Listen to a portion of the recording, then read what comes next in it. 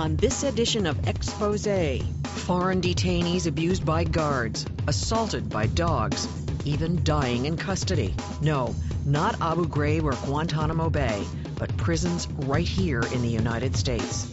One reporter got to the bottom of it with help from the inside.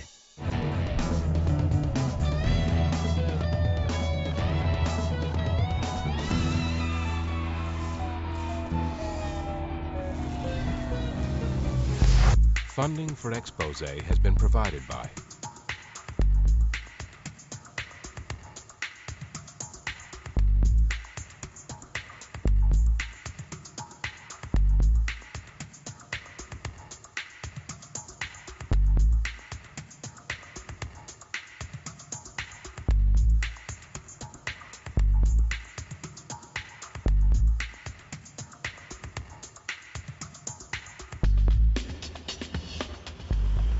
From NPR News, this is All Things Considered. Over the next 2 days, we're going to explore a world of what the government calls administrative detention, and it has almost nothing to do with the war on terrorism.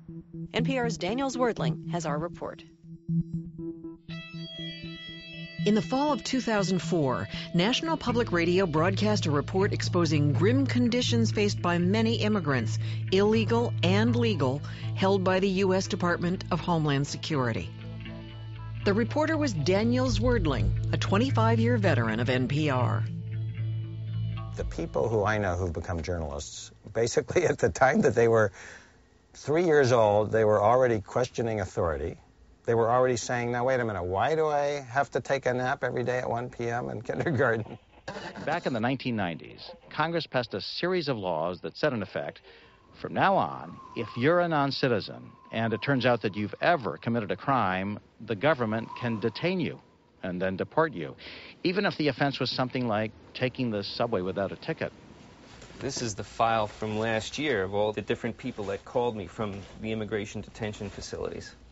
Zwerdling learned about the story from a New York immigration attorney, Brian Lonigan.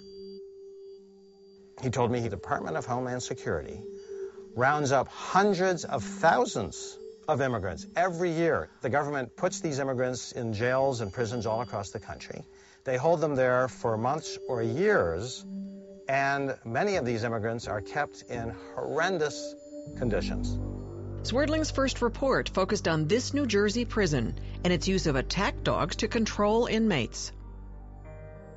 The dog was on drugs, like that, from the back of his throat, like he's actually dying to bite you. Wow, wow, wow, wow, like get at me. And Lewis says then one of the officers called out, let him bite him, like that. Then that's when he clamped into my arm. At the very same time that people all across the United States were horrified, seeing the pictures of what was happening at Abu Ghraib prison in Iraq, those dogs lunging at people's bodies, it turned out that the exact same thing was happening at a jail in New Jersey.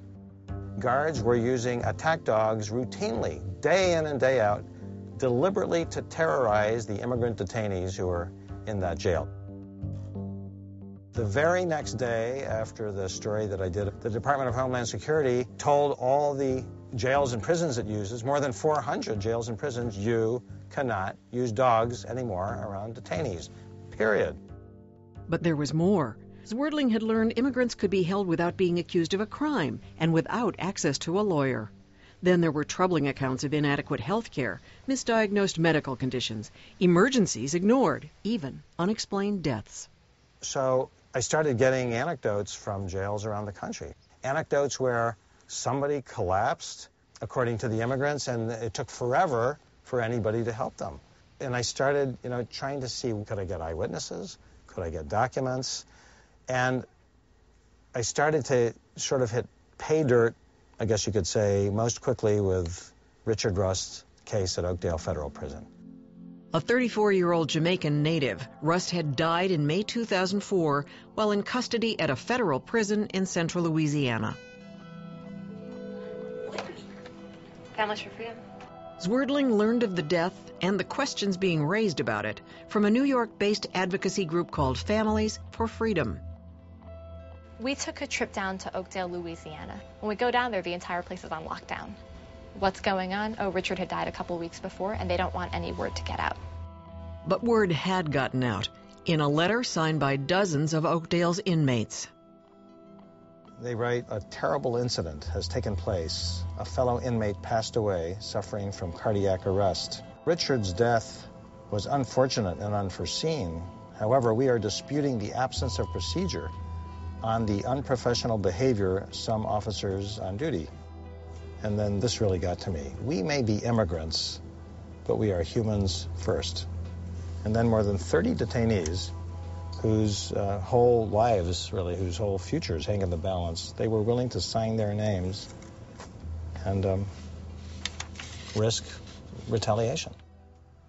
All they wanted in this case at Oakdale was that, they wanted somebody neutral to investigate what happened to this poor young guy. Detainees who knew him say Richard Rust was a popular man in their prison. Homeland Security locked him up last year with almost 1,000 other immigrants in the middle of Louisiana. They call it Oakdale Federal Detention Center. It's surrounded by fences with electric sensors. There are thick forests on 3 sides. The men say Rust was a gentle detainee and a loyal friend, so they were shocked when they saw what happened to him just after he turned 34 years old. Zwerdling believed he had a story and suspected the incident at Oakdale was an indication of widespread problems. But it would take more than a 2-page letter to document the events surrounding the death of Richard Rust.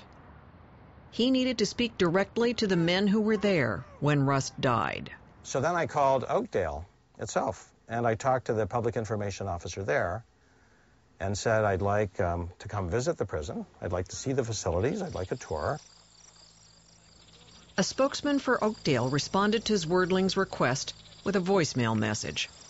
Based on your request, did speak with the warden, but with regards to an interview at the institution and a tour, that has been denied by the warden. But he added, if you put your questions in writing, we'll answer them in writing. So I sent them a list of more than 50 detailed questions. Who investigated the circumstances surrounding the death of Richard Rust? How did they conduct their investigation? How many detainees and staff did they interview? Did the investigators review security camera images? They answered 3 of them. It would be very nice if I could have gotten a document that said, yes, we, the investigators at the Oakdale Federal Prison, confirmed that Richard Rust collapsed and that it took forever for anybody to help him medically. I doubt if that document exists, and if it does exist, I wasn't getting it. So the only way to start understanding, is this story real or are people making this up, is if I get, one person, then a second person, then a third person, then a fourth person who all witnessed it to tell me basically the same thing. With no access to the prison, there could be no inmates to interview. And Zwerdling knew without the inmates, there would be no story.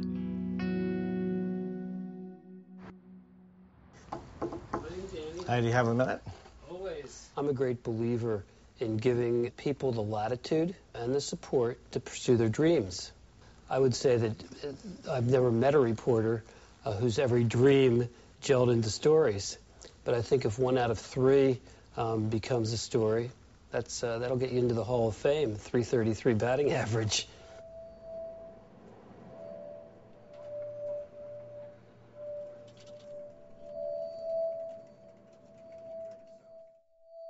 My biggest break came when Families for Freedom told me, we know somebody who's still at Oakdale Federal Prison. Maybe he can help you. His name is Patrick Brown. A Jamaica native, Patrick Brown was admitted to the U.S. as a permanent legal alien in 1995. A petty theft conviction would lead to more than 2 years in federal detention, during which time he says he was beaten and permanently injured by guards. You can't call people at these prisons. You have to write them letters. So I wrote him a letter. I told him what I was doing. I said, could you please call me, collect someday? And one day I got a call from Patrick Brown, and I said, would you help me? Would you help expose the truth of what happened that day? Brown had not been at Oakdale when Richard Rust died, but Zwerdling sensed he had an ally, someone whose unique access would be critical to the story. And I said, will you be my deputy? Can I deputize you to start trying to find somebody who witnessed what happened to Richard Rust? He said, let me see what I can do. I told him I'm very easygoing with people. I get along with people real good, and I will ask around, and I will definitely get back in touch with him. A lot of detainees, at first they said yes, they would cooperate. But when it came down to the nitty-gritty, a lot of them said no, they ain't gonna do it. My main mission was to convince them, look, this is us. If that happened to this man, which is us, me, you could be next. So what are you gonna do, man? We gotta stand up. We gotta let people know what these people here are doing to us. I didn't hear from Patrick Brown for a few weeks, and I thought, well, that's probably the end of him. And one day I get this call. This call is from a federal prison. And it was Patrick. He said, I have somebody here right next to me who says he saw what happened to Richard Rust that day. So he put the guy on, and you can only talk with people at this prison in 15-minute increments, right? And then the phone cuts off.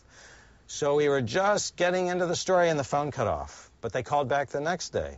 And then a few days later, Patrick called, and he said, I found a second person who says he was here that day. And over the next few months, he kept calling and calling and calling with people who witnessed what happened to Richard Rust from various perspectives.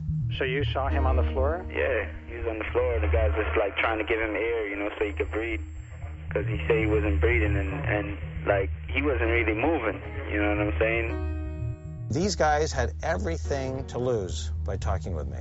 They were waiting for the federal government to decide their case and decide, can they stay in the United States, or are they going to be deported back to countries they haven't seen since they were children in some cases. He could have talked to one person, but what he wanted was to see if the stories are consistent with each other, if everything is matched up here. I'm always skeptical, to a certain extent, of what everybody tells me. The government official, the immigrant who claims he's been beaten, the environmentalist who says the lake is terribly polluted.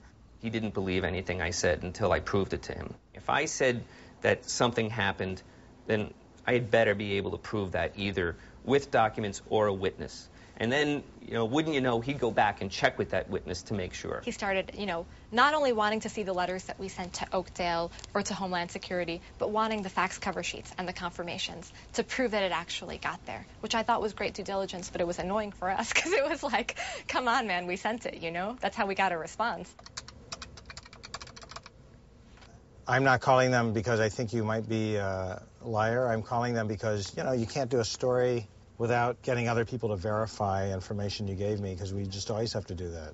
I deal with a lot of journalists. Invariably, they call me up. They say, I'm doing a story on XYZ. What do you think? I give them 3 or 4 sentences of, you know, a soundbite or a nice pithy quote to put in a story. And then they hang up and they call up the government and they get a counterpoint. And so you have this point-counterpoint. Brian Lonigan says this, the government says that. There's your story. That doesn't do anybody a service, because we're all bombarded with different points of view that all have equal weight. Well, every point of view does not have equal weight. Lies should not get the same amount of weight as the truth.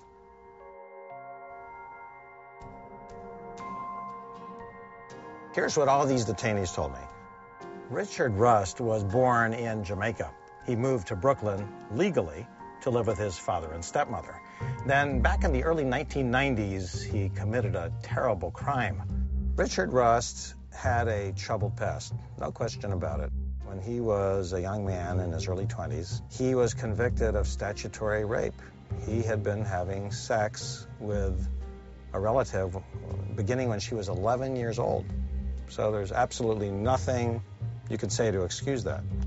To me, what distinguishes him from other major journalists from major venues was that he wasn't letting the label of Richard's crime or the fact of Richard being a criminal alien stop him from seeing that we're talking about a human being that died in administrative custody. And he went to prison for 3 months. And when he came out of prison, he lived the next 10 years, by all accounts, as a model citizen. He went on to do electric work. He was making money. He was supporting his 2 children. He was just a regular guy living in Brooklyn, probably a good person from what I gather from all the people that loved him in his life. But under federal immigration laws, none of that matters. The laws say if you're not a citizen and you've ever committed one of a wide range of crimes, then the government must eventually detain and deport you, even if you committed the crime years ago and served your sentence. He was fighting his case. His family had actually got an attorney in Brooklyn. They were trying to get him a hearing down there. People were ready to testify for him. But before he could actually fight for his rights, his life was cut short. It's May 29th. It's late in the day and it's the weekend. So the guards let detainees spill out of their cells and go to the recreation area. Some start watching a prison soccer match. Others play dominoes. They say Richard Rust shoots some baskets. In the late spring Louisiana heat, Rust collapsed with an apparent heart attack. Word spread quickly through the rec area. Everybody was in the rec yard, and then we heard they said somebody having a heart attack in the rec yard. Homeland Security's detention centers and federal prisons issue detailed medical standards that their employees are supposed to follow. The standards declare that staff should respond to medical emergencies, quote, within a 4-minute response time. In an email to Zwerdling, a prison official insisted that medical personnel responded immediately to the crisis. But the witnesses Zwerdling interviewed told a different story. Prince Brown and other detainees say they don't see anybody on Oakdale staff rush to help Richard Rust within 4 minutes. I was looking at my watch. I was saying, if somebody have a heart attack, where's the medical at? You understand what I'm saying? And it took medical almost 40 minutes. Brown says worried immigrants are already crowding outside the rec center by the time the head officer on duty shows up. That's Officer Taylor. That 40-minute span, that could have saved his life. Once Taylor arrives, he doesn't apply life-saving measures, as medical standards say he should. Taylor lowers his ear to Richard Rust's mouth. Rust wasn't breathing. The officer feels his wrist. There's no pulse. He really got into recreating the scene. I felt like I was in a courtroom and he was doing the trial that should have happened. I say to people, tell me where you were, tell me what it was like that day. What was the weather? Where were you sitting? What were you doing? How many steps did you take? What did the walls look like? What are you doing with your hands now? Show me how they held you. The medics wheel Rust away on a gurney. The hospital's records show that doctors call a code blue when the ambulance brings him in. They use shock paddles to try to revive him. But Richard Rust is declared dead at 7:29 p.m., May 29th, 2004. We couldn't prove in our story whether Richard Rust would have lived if they had gotten help to him. You know, some people have heart attacks and there's nothing anybody can do. But I called half a dozen top people all around the United States who have run medical departments in jails and major prisons, and I gave them the basic facts, and all of them said, if what the detainees tell you is true, this is disgraceful. It might even be criminal. Have you seen any documents that say that's actually what they're supposed to do? Like, are there written guidelines? The way that Danny works, he does all of the reporting from the people who are bringing him the story, in a sense. And then he begins the process of trying to get to people who represent the other side. Please notice that the date stamped on this letter to me is June 13th, 2006, okay? Dear Mr. Zwerdling, this letter is in reference to your Freedom of Information Act request dated June 9th, 2004. Please excuse our tardiness in responding to your request. And then they tell me that I should write to another office. You would think that they would want to say, come on in, we want to talk to you, there's absolutely another side. Your request is being referred to another office. And in some cases, it's really their lack of response that feeds the story. It takes them a year and a half to tell me that we're not going to send you most of the documents that you asked for. We are making very serious charges about individuals and about the system. And I don't know how you can do that responsibly and not bend over backwards to make sure that we've given them every chance possible to respond and prove to us that we're wrong. We can't get anybody in the federal government to talk about this case. A spokesman for the Department of Homeland Security told me they couldn't talk about it unless I got a notarized letter of permission from Rust's family. The spokesman said they want to protect Rust's medical privacy. So I got notarized permission and sent it to them. And they still wouldn't talk about Richard Rust. And this time, a spokesman gave a different reason. He wrote an email saying, we realize you got the notarized letter, But Homeland Security can't talk about the Rust case because Oakdale is managed by the Bureau of Prisons. Call them. We journalists do tend to say, phone calls went unanswered or NPR was unable to. I got to the point in a story a couple years ago when I thought, forget it.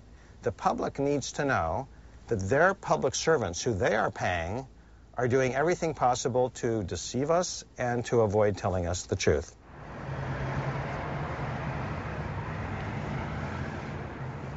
The detainees say every immigrant who spoke out about Richard Rust got marched off to the hole, the box. Detainees say they lock you in a tiny cell without windows. They say the wardens sent more than 50 detainees to the hole for weeks. Patrick Brown called me a number of times and told me that he had been put in the hole several times.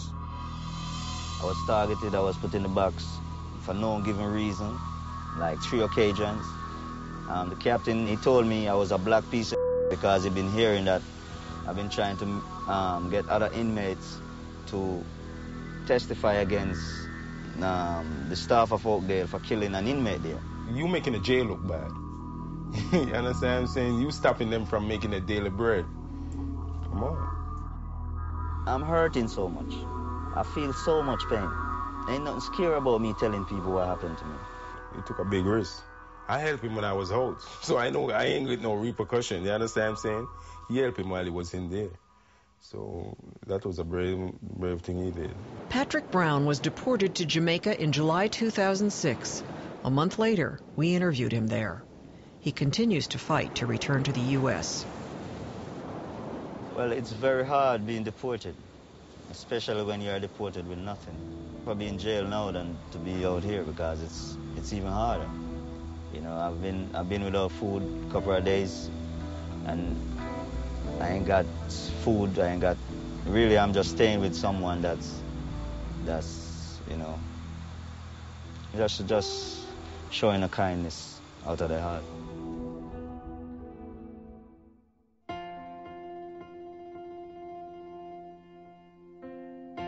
NPR aired Daniel Zwerdling's 22-minute report, The Death of Richard Rust, on December 5th, 2005.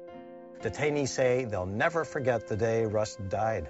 I heard through Mr. Zwerdling that the story would be on, so I informed the detainees to listen. And it was it was a good feeling. It was a good feeling. It showed that other people care. You understand what I'm saying? It's like sometimes when you locked up there behind that wall, man, you just feel alone. You just feel isolated. You just feel like, ain't nobody give a F about me. You understand what I'm saying? We've spent months investigating how Richard Rust died, and there's still a lingering question. Is the story of Richard Rust a fluke, or does it reflect a bigger problem that affects detainees across the country? Zwerdling brought up other detainee deaths in his report. He suspects a systemic problem. But proving deaths like Richard Rust's are widespread requires extensive digging and time. It had taken him over a year to document just one death in federal custody. We have a lot of airtime to fill at NPR. And in some ways, it would be much better for the network if I churned stories out every day that could, fill up time on Morning Edition or on All Things Considered, whatever. We visit congressional offices, we go to Senate offices, and we tell them things, but it's really hard sometimes to get people to actively listen. And having Danny's piece in NPR was a really great way to get people to actively listen. And some influential people did more than just listen. Shortly after Zwerdling's story aired, members of the House Judiciary Committee directed the Government Accountability Office to investigate health care in facilities holding immigrant detainees. Officials at GAO have told me that is directly because they heard NPR's story.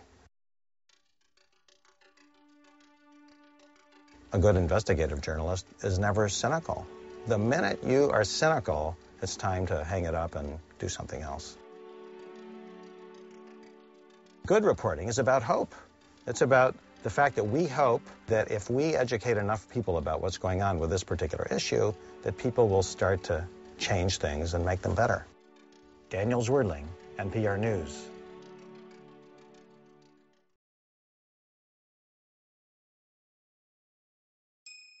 Patrick Brown remains in Jamaica, still barred from entering the United States. He has sued the correctional center where he claims to have received abuse and serious injuries. He is seeking an attorney to take his case on a pro bono basis. On July 6, 2007, the nonpartisan GAO issued a report on general conditions at such facilities. Its findings detail a broad range of violations, including unsanitary kitchens and overcrowding. The study also found that detainees were routinely unable to contact their consulates and legal advisors due to systemic telephone problems. An in-depth report on medical conditions is forthcoming.